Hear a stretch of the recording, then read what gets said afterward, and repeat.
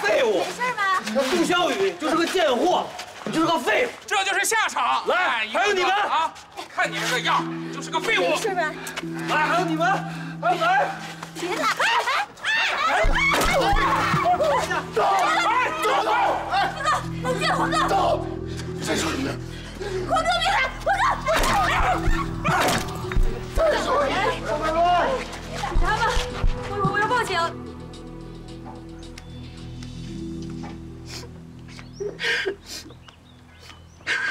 我也爱你。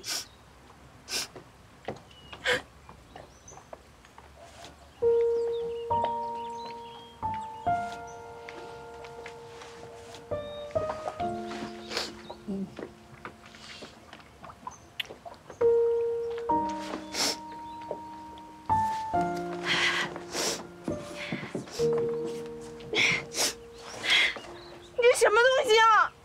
买戒指的路上遇到一个西餐店，多顺了几包番茄酱。你有拿这种事情开玩笑的吗？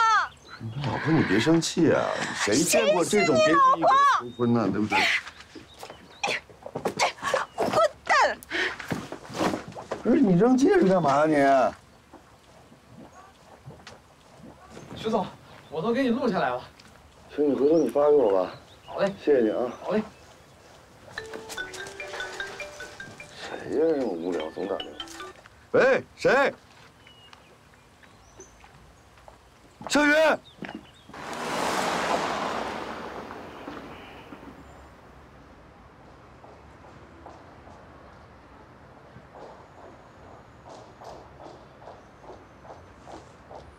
王律师，怎么样了？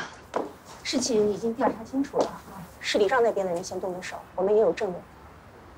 那他什么时候能放出来？虽然沈欢哥是正当防卫，但是李壮现在还躺在医院里面，疑似轻伤害，所以他免不了牢狱之灾。轻伤害，轻伤害能判几年呀？你们要有个心理准备，他有可能是3年以下的有期徒刑。当然，我会尽全力给他减轻量刑的。没有别的办法了吗？你们的心情我可以理解，但是法不容情，相信我，我会尽全力去给他进行辩护的。他刚才有没有说什么？他说让我给杜小雨带句话，让你不要自责，这一切都是他自愿的。让我先走，我送送你。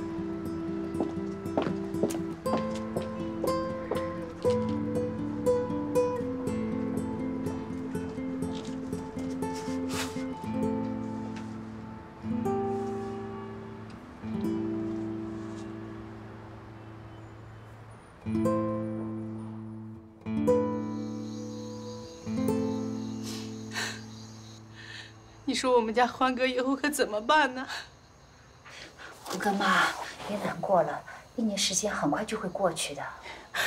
怎么能过去啊？我想想，孩子在监狱里吃不好睡不好，你说再让人欺负，我都不敢想。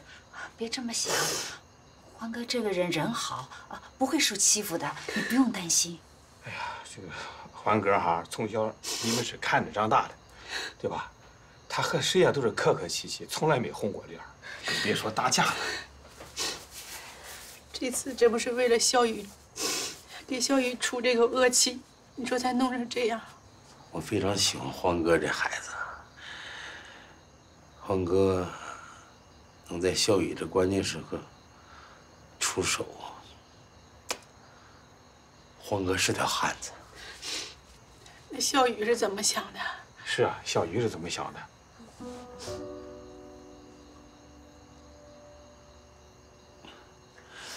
这个我家小雨啊，是个重情重义的孩子，你们放心，这份情啊，他肯定会记下的。记下有啥用啊？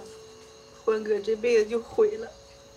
欢哥妈，你听我跟你说啊，欢哥呀，他这是路见不平，维护正义。那全村人不都知道吗？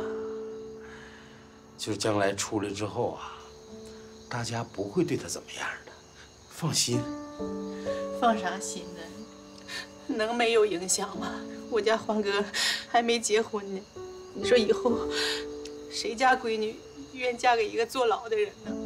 这个你不用操心了啊！我跟你说啊，小雨是个明事理的孩子，我们家欢哥是因为小雨进的监狱，他心里一定有数的，是吧？是，欢哥和小雨从小一起长大的，俩孩子有感情，知根知底。自从小雨回到乡上创业，我儿子就啥也不干了，就帮着小雨。这个不用说了，你都说这干什么？有意思吗？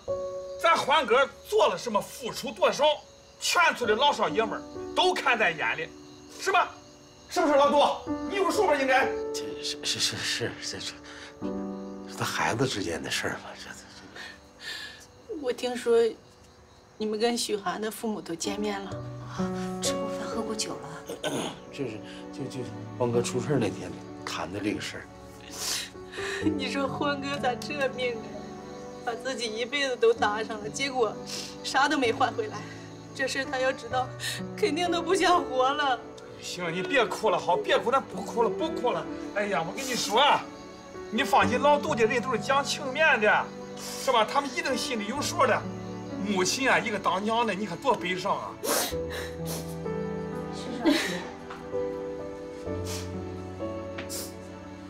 小雨啊，不是你出来干啥呀？赶紧回去睡觉去。我都听见了，我知道，叔叔阿姨都是说给我听的。欢哥，他是因为我才坐的牢，你们放心，我会给你们还有欢哥一个交代。你看我说什么来着？啊，我说小雨是个明事理的孩子吧？有小雨这句话，我们心里也就有底了。回去吧。好，好，我们走了啊，我们走了。好，好。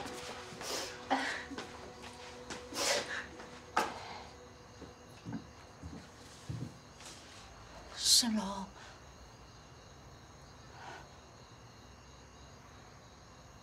去睡觉。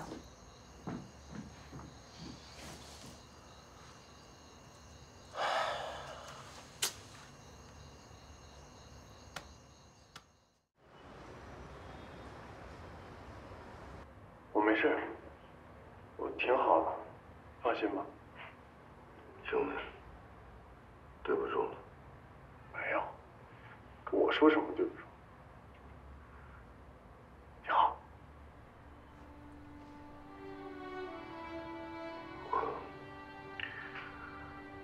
我要是接了那电话，就没这事儿了。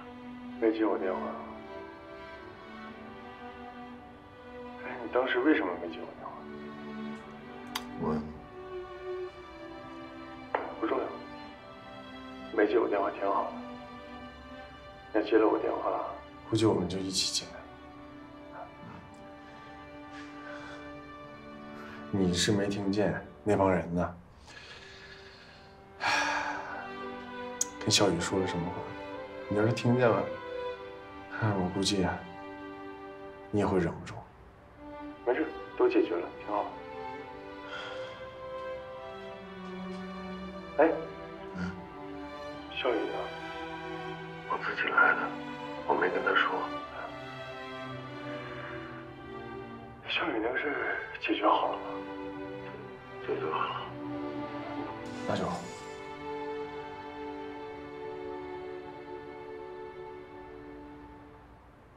红哥，哎，一年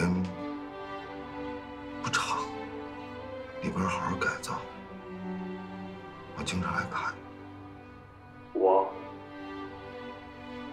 负责照顾好自己，你照顾好小雨。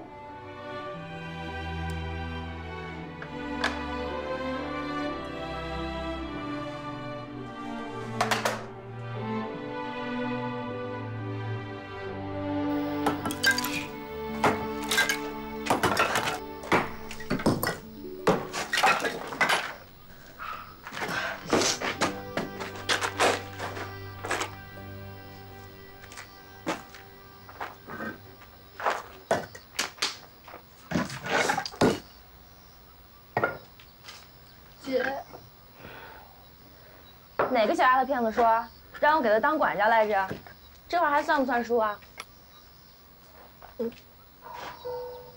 哭什么呀？嗯？谢谢你帮我，姐。你都叫我姐了，我还能不管你啊？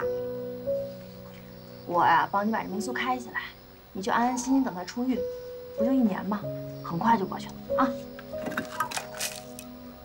我就是特别心疼沈欢哥。你得坚强一点儿，你得完成他的梦想，是不是？嗯，我希望他出了狱就能开到属于他的民宿。可是你光在这哭，这民宿自己能长个儿啊？干活吧。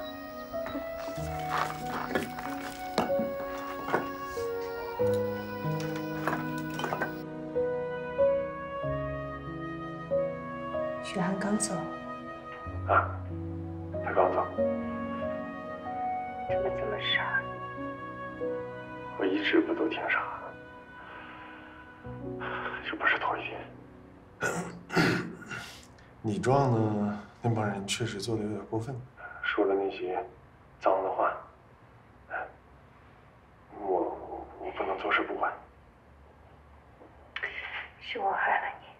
嗯，没有，是我自愿的，跟你没关系。千万别往心里去。如果不是为了我，你也不会这样。都怪我自己没本事，脑子一热，做了错的事情，我这脑子一直也不聪明。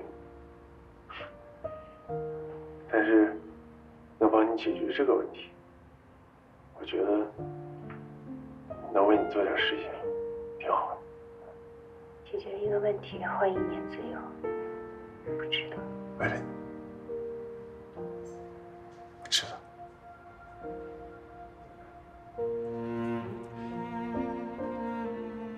1年，就1年的时间，我好好改造，放心吧。啊，然后照顾好自己，按时吃饭，注意身体啊，别哭。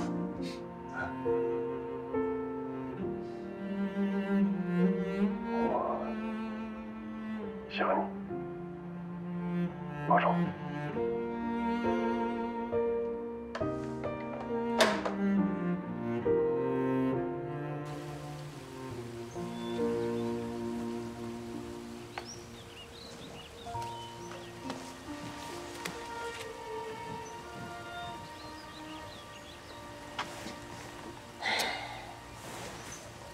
你去看欢哥了？嗯，我也去了。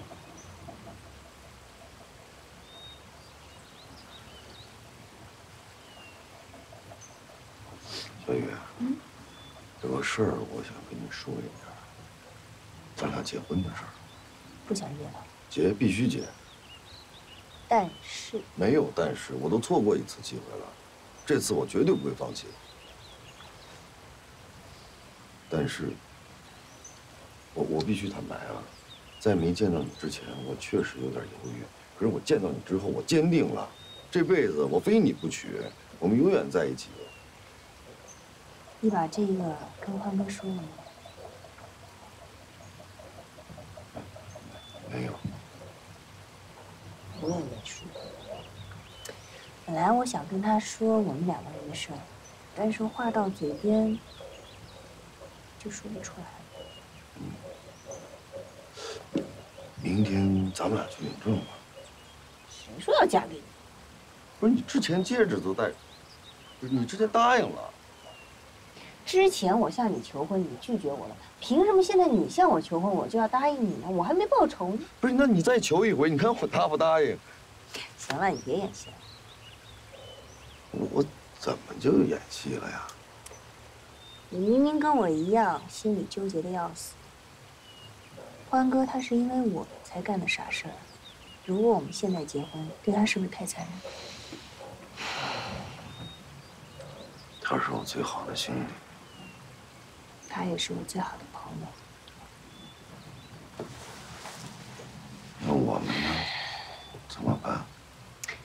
我觉得我我们两个步入婚姻，应该要得到欢哥的理解和支持。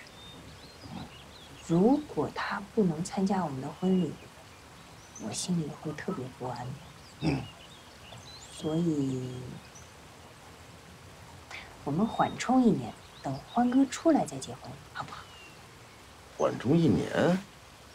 你再多追我1年嘛？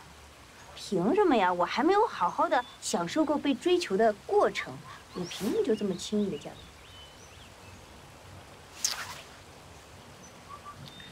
小雨，你真的是太善解人意了。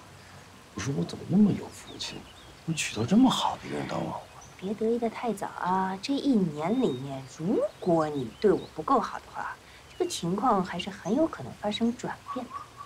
你就看我表现吧。还有个事儿啊，我想跟你商量一下。你说。欢哥这边，我们可以为他暂时不结婚。但是能不能提前的什么？感受一下已婚的待遇？你说什么呢？讨厌。不是很正常的事儿吗？你要不要考虑？考虑什么？我刚才说那事儿。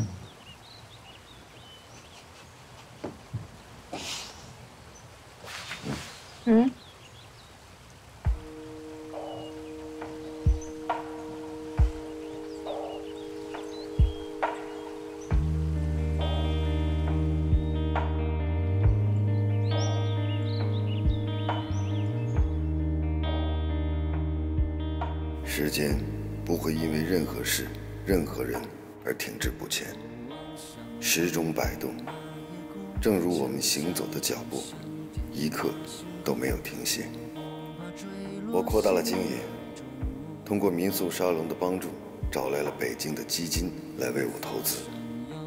为了打动投资人，我专门聘请了杜奶奶来做情怀顾问，每天只做10份杜奶奶拿手的博山烩菜，吃过的人都说能在里边吃出乡愁的味道。有梦想你就是努力追寻爱的光，有幻想你就会拥有世界的方向，不忘最初的太阳就是最坚定的信仰，遮住双眼也能看到那道光，没有翅膀张开手也能飞，也许会飞得更远，拥有不服输的力量。望向头顶那夜空，想象就像天马行空，我不怕坠落溪河中。西野工坊和全国各大美院建立了合作关系，成了他们的实习基地，让更多的年轻人了解并喜欢上了博山琉璃。通过这1年的努力，西野工坊的琉璃在市场上有了一定的影响力和知名度，更多的人认识了博山琉璃。但这只是我梦想的第1步，以后的路还很长，也许更为崎岖，但我始终没有忘记我的初心。遮住双眼也能看到那道光，没有翅膀张开手也能飞，也许会飞得更远。欢哥的民宿也开业了，小石当了老板，但他总是说，真正的老板是欢哥，他和廖春每天忙得不亦乐乎。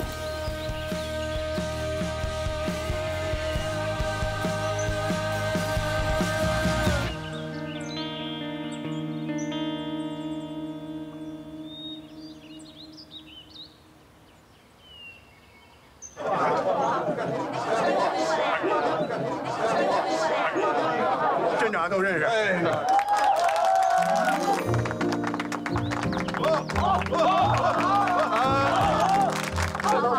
廖老师组织的民宿沙龙得到了镇政府的认可，在镇长的提议下，民宿沙龙正式更名为民宿协会。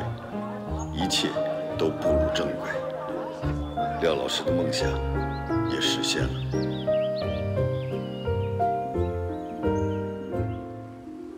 我和小雨的感情很稳定，而且彼此更加珍惜这份来之不易的爱情。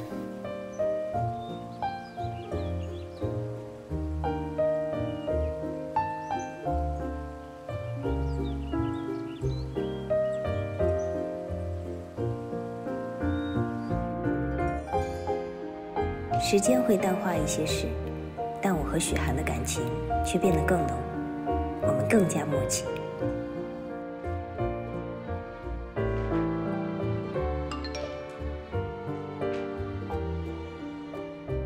老婆，我想你了。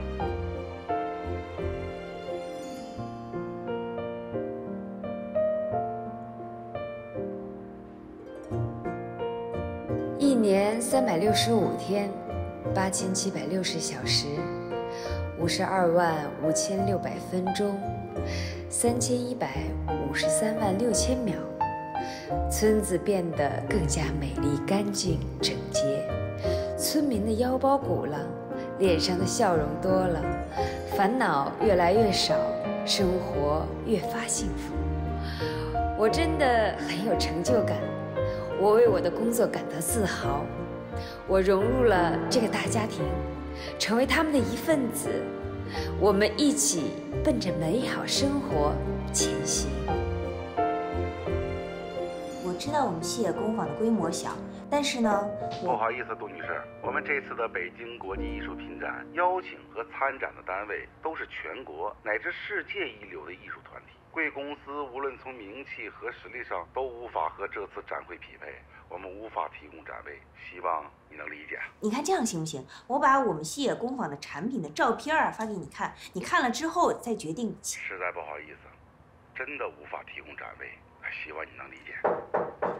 好，麻烦你了。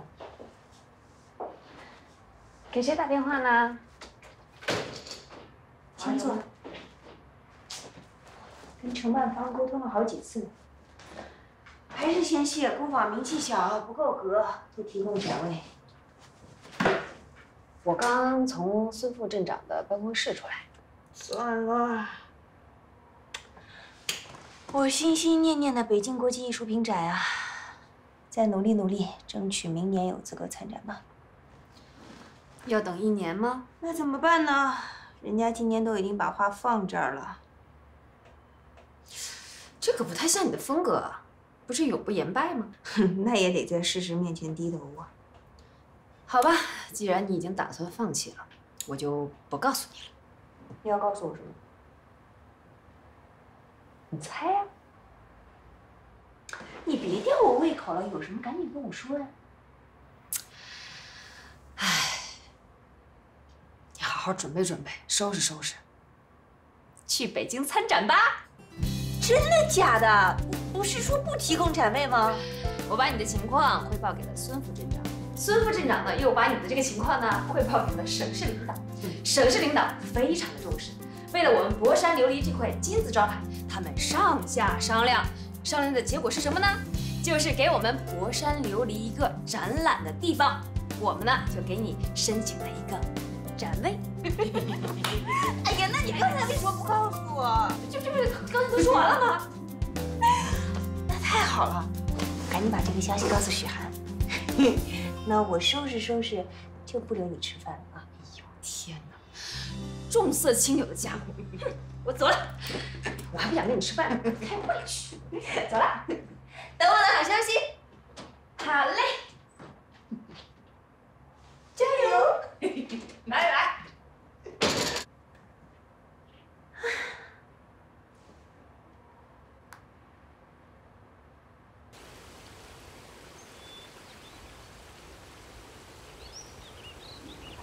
过几天，方哥可就出来了。我这几次去看他，他也总提起你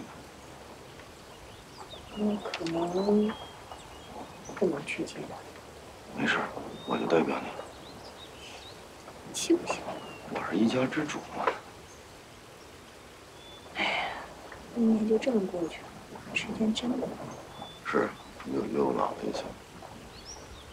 你知道我想说什么？那么着急，不就结婚吗？嗯。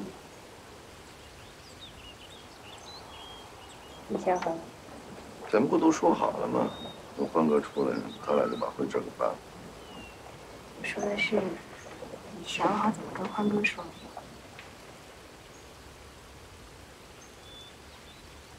算了，还是等我回来吧。等我回来之后，我们俩一块回来。别，别分心，我跟他说。放心，欢哥会理解，也会祝福我。是，他是个懂事的孩子。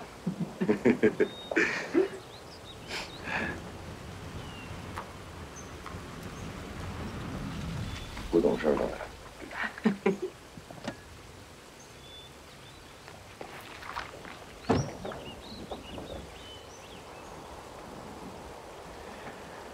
这孩子就不懂事了。我走了。别，我跟你说啊，你到了北京，别再穿短裤还有裙子了。这么不放心我呢？我是不放心他们。我老婆长这么漂亮，谁见着不动心？哎，妈，这一戴。这，我们还没结婚，彼此有选择的权。你戴上它了，我就放心了。山无陵，江水为界，冬雷阵阵，夏雨雪，天地合，乃敢与君绝。记住了。能不能换一首？换一首。问世间情为何物，直叫人生死相许。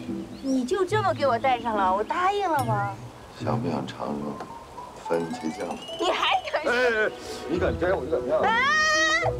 不给你要，我赶路去。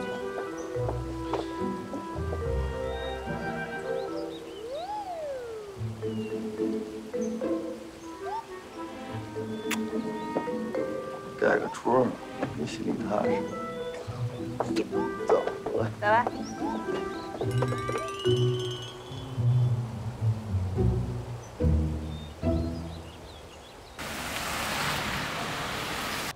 山药你吃吗？你别点太多了。没事儿。行，就先这些。鸳鸯锅底啊，谢谢。饿坏了吧？没有，很快就上了。嗯。哎，你想好了没？吃完饭再说吧。别呀，我都等了好几天了，你赶紧告诉我吧。老公，你那个停薪留职，要不你就别办了。不是你是想明白了，想跟我现在就回城里是吧？那就更好了，我妈肯定高兴死了。我跟领导要申请，想延长任期。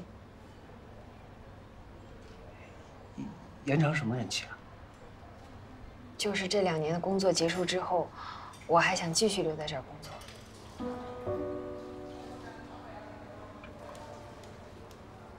你还要工作多久？最多再2年。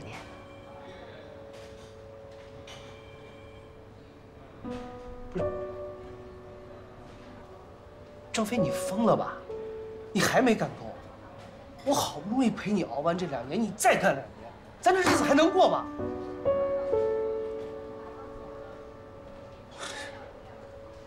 你先别着急，也别生气。我知道我现在跟你解释，也说不清楚。可它是我的工作呀，它也是我的责任。我既然要做，我就希望把它做好，我不希望半途而废。这个村子需要我，村民需要我，我真的不能走。好，他们需要你，我呢？行，就算你不替咱妈想，你不替我想，孩子呢？孩子生下来，你这干2年，再干2年，你万一你又想再干2年怎么办？那让孩子就在农村长大是吗？你是这意思吗？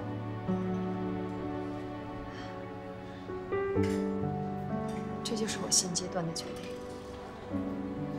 对不起。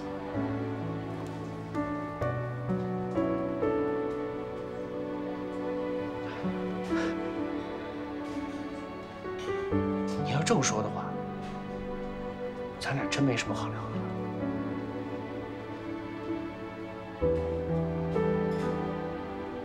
郑飞，你太自私了。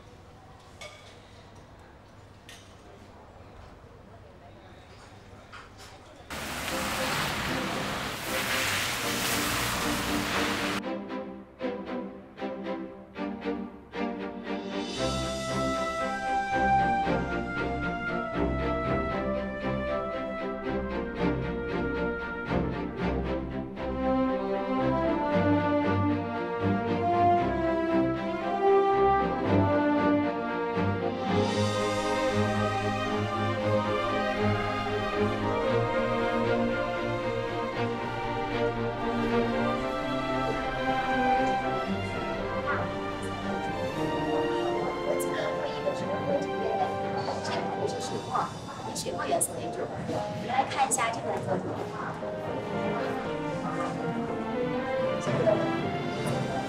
你可以看到这边全是博山的琉璃，那我们博山的琉璃呢，每一件都是炉匠们纯手工制作的，所以可以说每一件都是艺术品。那你把资料给我一份吧，我回去研究一下。没问题。你先看着啊，我接个电话。好。喂。你到北京这么长时间，也不知道给我来个电话。别提了，我都快忙死了。那你得注意身体啊。知道。你给我打电话有什么事儿？查岗，老实交代，有没有人勾引你？我这么忙，哪有时间看帅哥啊？看来不是不想被勾引，而是没有时间被勾引。少贫了你！你是不是不知道怎么跟欢哥开口啊？不是。明年欢哥不就出狱了吗？对，你记得没错。对呀，所以我猜的没错，是不是？我就是想你了。再说了，凭我这口才，没有什么办不到的，对不对？那个，你什么时候回来呀？还得再过几天吧，反正明天肯定是回不去。啊，没事，我跟欢哥说。好好帮我跟欢哥道个歉。啊，放心，我一定解释清楚。你呀，得按时吃饭，要不然你的胃受不了。知道了。嘿嘿，挂了。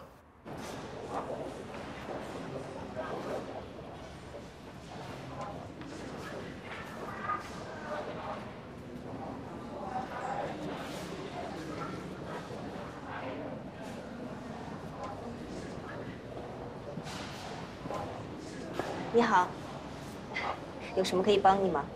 你好，能帮我介绍一下你们西野工坊的琉璃产品吗？没问题。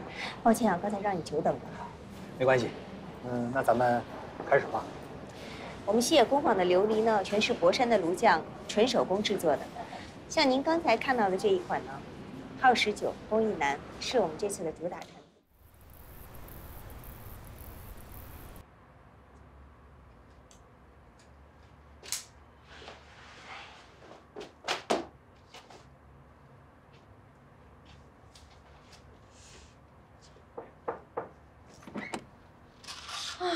姐，你可算来了！你快看，我穿哪个好看？这么着急叫我来给你挑衣服呀？我都快纠结死了。你说我是穿这个职业女性风，还是可爱少女风呢？我要是穿这个职业女性风，欢哥有可能会不习惯。那我穿这个可爱少女风，有点太幼稚了。怎么办嘛？我觉得我们家小石穿什么都好看。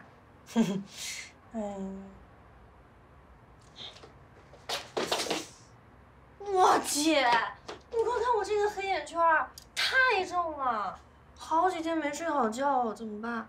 欢哥看到我肯定要失望了。是哈，哎，你说这个沈欢哥，人也不帅，也没钱，我也没觉得他才华横溢，怎么就你这样的小天使对他这么好？我就是喜欢他嘛。哎呦，你说我到底穿哪一个嘛？哎，我觉得你穿哪个都不重要，最重要的是你这份心意，这民宿才是给他最大的惊喜。是啊，这就是我给他特地准备的惊喜。这才是他最想要的。所以你现在什么都不用想，睡个好觉，明天漂漂亮亮的去见他。姐，你说的太对了，我现在我就睡觉。睡觉。来，不管了，帮你收拾衣服啊。完了！我忘买豆腐了。欢哥出狱，他没有豆腐，他肯定会不吉利的。怎么办啊？商店这个点都关门了，我真的。你别着急，这事儿我给你安排。明天早上我让孙七去买去，然后你一醒，豆腐肯定放在门口了，好不好？真的。谢谢姐姐，你太好了。哎呦，行，你乖乖睡觉了。你要是再不睡觉，明天弄成一大熊猫可就不好看了啊！行，乖，现在就睡。哎呀，别想那么多啊。晚安，晚安。睡觉啊。爱你哦，爱你。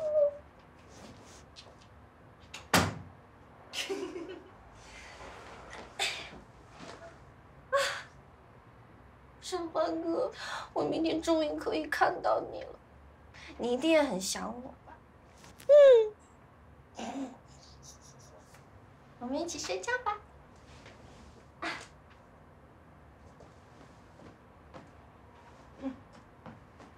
别晃。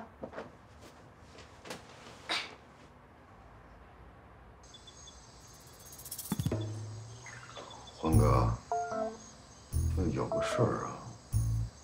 我不知道该怎么跟你说。本来1年前我就应该告诉你，那会儿不正好赶上你出事儿了。行，咱不说这事儿了，就是你得祝福我，同时呢，你也得理解我。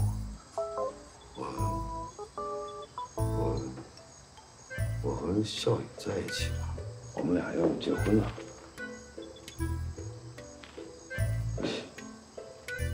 婆婆妈妈不能这么说。跟欢哥你，哎，兄弟，我不管你高不高兴，我跟笑宇在一起了，我们俩要结婚了，就这么简单。这太直接了。走点心行吗？欢哥，我给你讲一好事儿。你肯定替我高兴。怎么个茬呢？就是我要结婚了，你猜猜新娘是谁？是他。老板，没事吧？我没事儿。那您这大半夜的，您这是？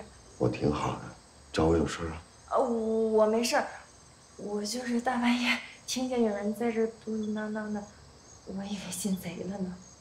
那贼不是得喵么敲的吗？行了，你去忙吧，好吧？那你早点睡。哎，谢谢你。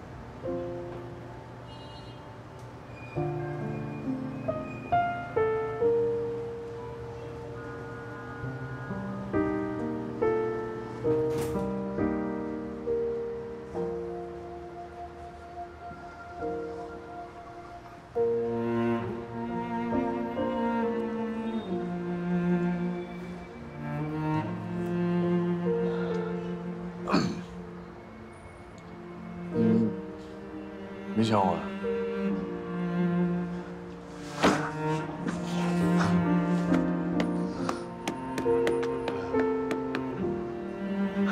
真好啊！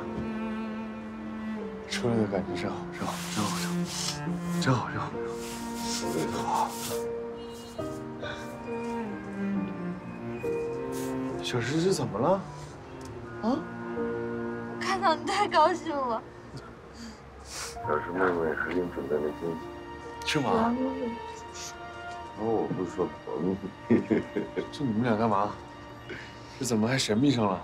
过2天你就知道了。